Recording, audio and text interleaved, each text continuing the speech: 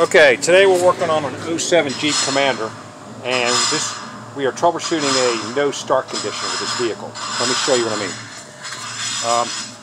Basically, the key's in the ignition, you go to start it, all the lights come on the dash, you turn the key to start, no start. Not a good thing, especially when you're trying to go somewhere. So, how do you fix it? Well, what we're going to take a look at first, it could be a lot of different things that cause this problem. You could have a bad ignition switch, you could have a bad shifter, you could have a bad starter, you could have a bad relay, or you could just have a bad car, right?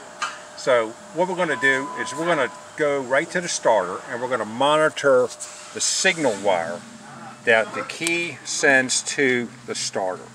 So basically, when you turn this key to start position, you send a 12-volt signal to your starter motor to start the car.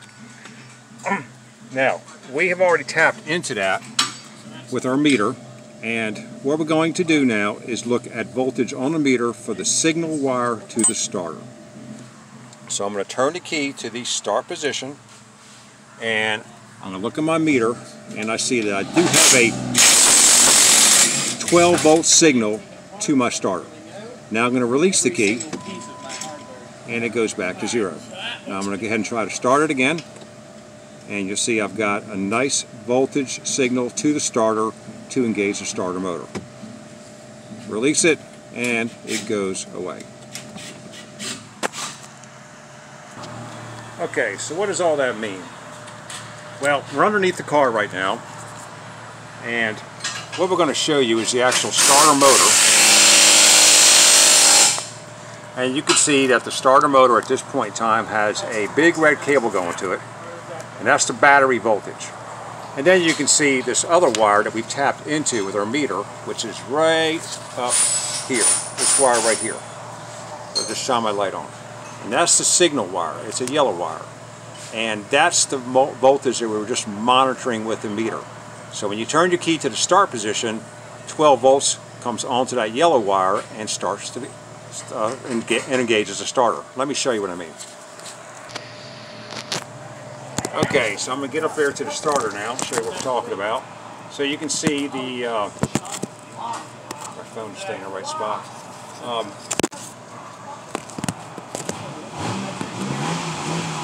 Alright, you can see the terminal right here.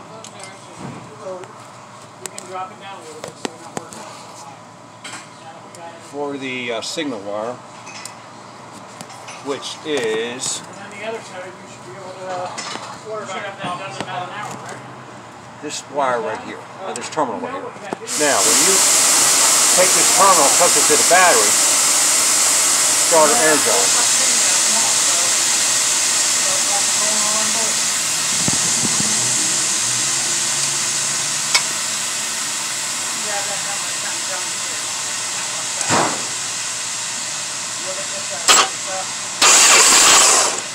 Okay, so that confirms that the starter is working.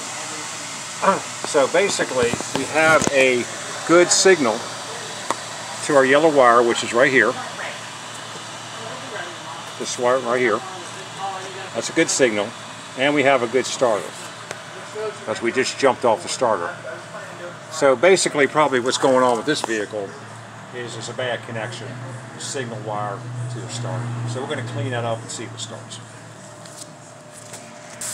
Okay, so now we've hooked our signal wire back up to our starter. A little dielectric grease, cleaned it up, and now that we have 12 volts, we know we have 12 volts on the yellow wire when we're in the start position, and we jumped off the starter down here with the battery. Voltage going to the starter, it should fire up. So let's let the car down and see what happens. Okay, so now we've made a new connection to the starter through our signal wire, and let's see what happens here. Put the key in the switch, turn it, and what's it going to be?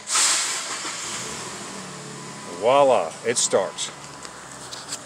That's amazing.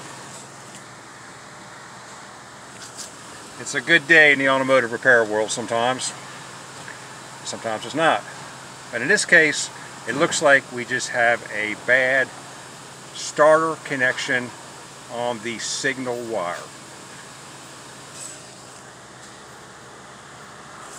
It's running, I can't believe it.